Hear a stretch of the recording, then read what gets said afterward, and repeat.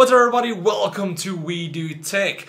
Now the cryptocurrency mining craze is kind of over at the moment.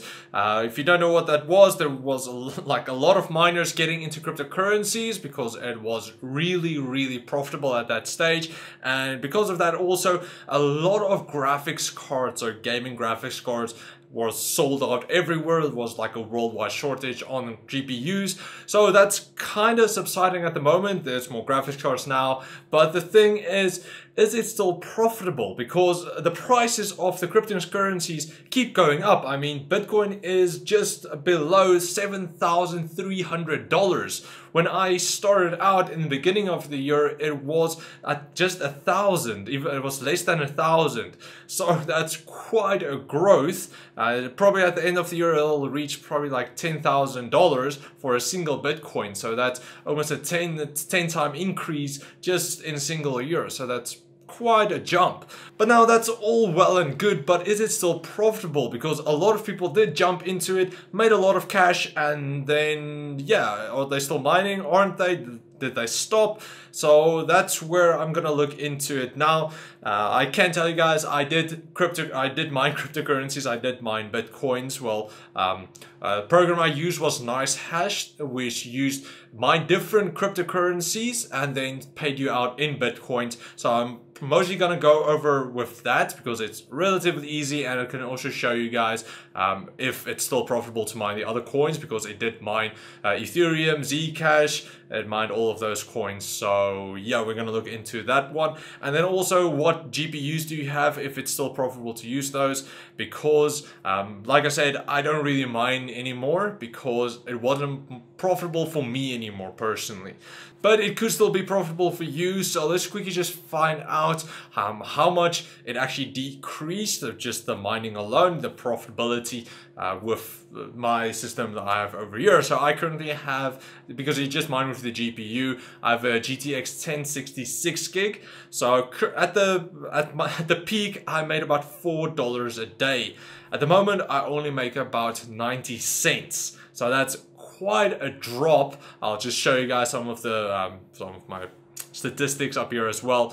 So that's quite a drop from $4 a day to less than $1 a day. Even though the Bitcoin prices did go up substantially, it's not really worth it because of the difficulty that went up as well. So the more people who get into the cryptocurrencies, the harder it is to mine, because otherwise it wouldn't really stay profitable, because everybody would just have thousands of Bitcoins and that just wouldn't work. So the difficulty goes up, the more popular it actually gets, the more people who mine it. So let's quickly just jump into my computer back here and see how much my GTX 1060 is able to still mine, and then convert that into actually if it's profitable, if you still have to do it if you want to. So yeah, let's quickly get into that. Okay, so here we have the NiceHash miner. So it's the NiceHash miner version 2. I started out with the version 1, but the new one is just a bit better. So if you're actually here and you just want to see how much your card can actually make without really getting into all of the mining and setting everything up, you can just go download the NiceHash miner. I'll leave a link to it in the website. So you can just go to your hardware details. You're gonna first have to benchmark the card, but it'll tell you automatically to do that. And then you'll see all of the algorithms here. So all of these are different cryptocurrencies that you can actually mine. Like for instance, the Equihash is for Zcash, the Pascal is for Pascal, and then for instance the Dagger Moto is for Ethereum. So that one's for Ethereum. So these are the ones I used to mine. I actually in the end only mined Zcash, but that was almost the most profitable for me. So you can go in here and just see what you'll be able to mine, and then once you're actually there, you can go into cryptocompare.com, and then you can actually just add in all of the stuff you actually got, the scores, the speeds. You can add in here and see how much you got. So for instance, Equihash is Zcash, so let's just take 275.8 and go to Zec. 278, I think 75. So that was actually what it was. So if I calculate that from a single card, I'm only going to make 50 cents a day. So that's even less. You can also change your power. So if you don't pay any electricity, you're going to make about $1. But if you pay, let's say, whatever again, you're going to make less, and depending on the power consumption of that card and the system as well. As we take Dagger hash, which was 18.8, so that is Ethereum, which everybody is crazy about. And then let's say power, let's just take 200 again. So you make less than 50 cents a day. So that's per day. You don't really make anything. Where I used to make $4 a day. So that's crazy how much it dropped. Now, I'm not going to go into all of them. You don't really mine for Bitcoins with the NiceHash miner. You mine all these different coins, and then you actually get paid out in Bitcoin. So that's just an easier way to handle everything. So there's all of the coins here. There's a bunch of them, and you can mine different coins that's not really that popular, but some of them are still valuable. So let's take USD top list.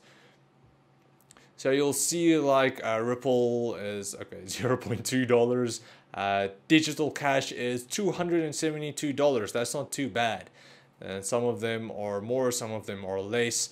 Especially newer ones, it's easier to get into. The difficulty isn't that high, so you'll be able to make more. And then if for some, and whenever it actually jumps to, let's say, $100 and you have 100, then you're kind of set. You did make something, especially in the beginning when it's really easy to mine. So you can look around into that. Now you can use different a different program to see what you actually get. You do have the Claymore dedicated miners, so the dual miners, which you can mine Ethereum and also, let's say, Psi or Decree, and mine two things at the same time. So you can do that if you want a more precise measurement. But I personally just use NiceHash because it's a lot easier. And yeah, if I can start the miner. I think my recording is gonna struggle a bit. You can just see it's already struggling now. So at the moment it says I'm making about $1 a day. Let's see if I'm gonna leave it for like 2-3 minutes, see if it actually goes up. Okay, so I just left it for about 2 minutes. As you can see, it's only like 1.07, so that's not a lot. Hopefully the recording is better now.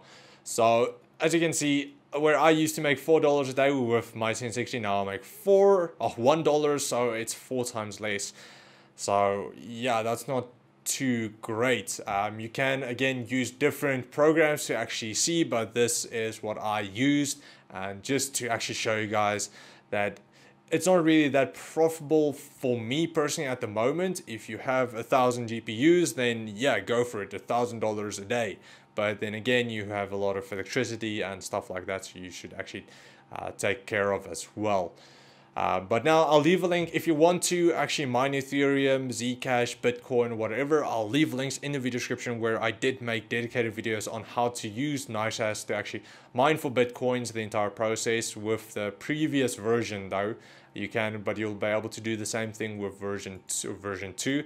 And then also Ethereum, Zcash, I did a bunch of them, so you can just go check out the links in the video description for that.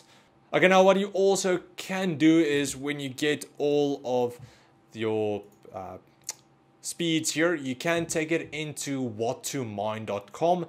You can choose your GPUs, what you have, and then put in your actual rates. So there's ETH hash, we don't mind that now. There's Kryptonite, Equia hash, you can put in everything, and it's just going to tell you what is the best to mine at that moment. The thing is, everything is fluctuating, so it's not always going to be the same, but yeah, you'll be able to see what you actually have. And then you can also go into NiceHash's website and the profitability calculator. Here you can actually choose what GPU you have. So let's just take my 1060, let's say USD, and $1 US per kilowatt hour.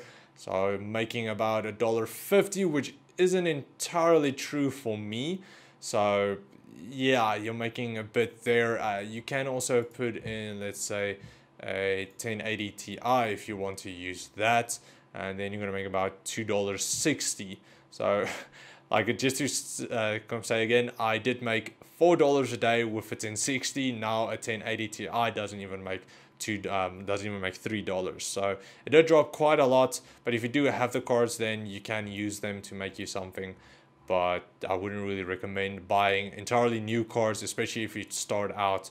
So it's not really going to be worth it. But you can go into all of these, test all of the stuff here. If you have only a CPU, you can see your CPU, but I would definitely not recommend it, because it's gonna destroy your CPU really. If your CPU runs at 80-90 degrees the entire time, I would not really recommend it just for $1 a day. So yeah, that's pretty much it. So as you guys could see, it's still profitable at the moment, although if your electricity bill is kind of high, you're gonna make a lot less, and you still have to figure in that you need the GPU. So if you buy new, it's gonna take you a lot longer to actually get your money back. For instance, when I started out, I did buy 2 GPUs to mine with, and I did pay them off within 3 months, but that was when it was $4 that I made with my 1060. Now it's gonna take you 4 times as long, so it's gonna take you a year to actually pay them off completely, and that's with all of the electricity you have to reckoning and everything, so it could take you longer even. So in the end now, if you're just starting out, I wouldn't really recommend it if you're just gonna mine with a single card. It's not gonna really be worth it for the beginners. You can go into mining, but look into different currencies. So that's something you can always go into, because you never know when that cryptocurrency might just spike, and then you can make a lot again. That's what actually happened to Ethereum. So that's one thing you can look into, but do not expect to make any profits. Do it for fun. See what you can do. Like, it's almost like a demo account for stock trading. So you can do something like that just for the fun of it. But if you actually want to make money, you're gonna have to invest quite a big sum into actually getting all of the GPUs and everything. And then it's still gonna be a long-term investment. You're gonna have to invest for a year, almost 2 years, just to actually get your money back, which isn't always a bad thing, because you also never know when the cryptocurrencies might just spike again, and then you're set to mine and make billions of dollars. But the thing is, you never know. So it could also crash, it could go up. I don't think it would crash, because cryptocurrencies is kind of the new thing, the people's currency almost, because it's not linked to any government or anything. So if you want to, you can go, but like again, you have to invest a huge sum amount to actually get something in return to make it your full-time job. So if you are able to invest what, $100,000, go for it. But again, it's gonna take you some time to get that money back, so just be prepared for that. But personally, for me, I don't think I'm really gonna go into the mining again, and not very quickly, because of how not profitable it is for somebody like me who only has like 2-3 cards to actually mine with, especially with it makes a lot of heat in a small room. Like, I did have a few GPUs mining at a single time, and it made my room unbearable. So for somebody small like me, I would not recommend it again. So that's the main reason why I'm not gonna go back into cryptocurrencies like heavily. But if you guys want me to make actually cryptocurrency videos, test out some other coins, see how they work, do some testing, you guys can just let me know in the comments below, and I'll actually see if I can get into that, do some research, and just perhaps help you guys some out. But this channel is mostly due for gaming, gamers. So if you're into gaming and you mine, then that's awesome. But again, this is mostly for gaming. I'm not going to focus entirely just on cryptocurrencies, because that's not what I'm here for. So yeah, I hope you guys enjoyed this video. I hope it was helpful. If it helped you, please like, share, subscribe, and comment, and then I will check all of you next time. Cheers, guys.